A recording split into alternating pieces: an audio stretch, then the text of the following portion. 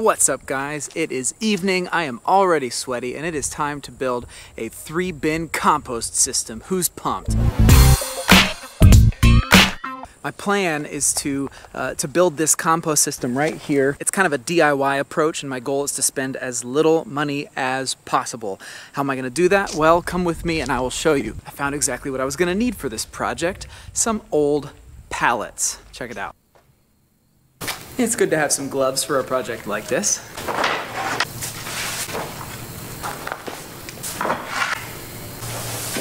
This is where they kept the hay for their horses, but it's okay because hay makes great compost material, so we'll be fine. Doesn't need to be pretty.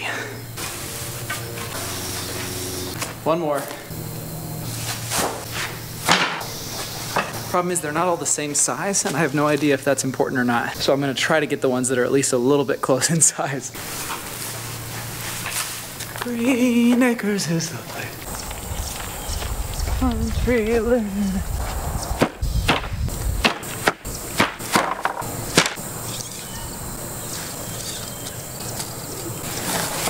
This one is too big.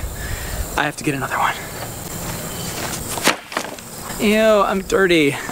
Oh, that's it, I'm selling the farm. Psych! Alright, next step. You know what I just realized? I haven't played video games in like weeks. It's probably a good thing. Alright, next, I'm gonna try to pound this into the ground with this. I've never used one of these before, I just bought it. Get ready to laugh.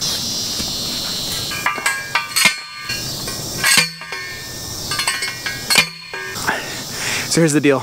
It's evening. Sun's about to set. This is really loud, and I'm worried that I'm gonna be really ticking off our neighbors, who I haven't even met yet, if I start doing this right now as everyone's like getting ready for bed. So I will come back at this tomorrow.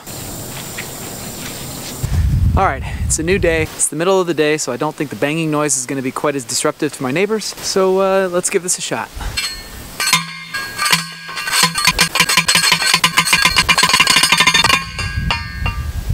That really works. Cool. So my next task is to wire one of these pallets onto this thing so it doesn't go anywhere, and then I'll start building out the rest of it.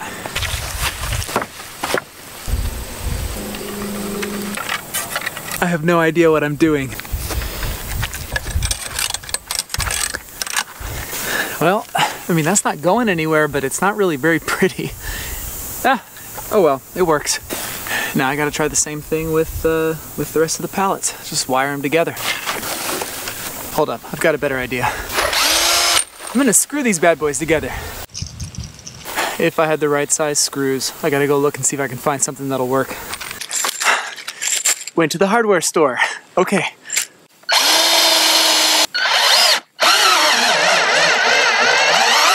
Okay, that worked. What a hassle. Let's go on to the next one.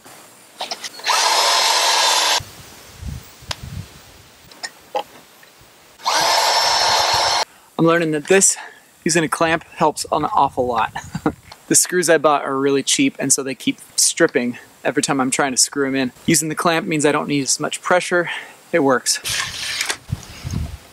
Okay, so this is what happens when you use pallets that were all made separately and are not the same size or shape. I can't screw into this one because I can't get in here without some kind of tool that I don't own. So I am gonna go back to wire for this one. Tell you what, I'm just gonna put the rest of this project on a time lapse so I don't have to bore you anymore. Check this out.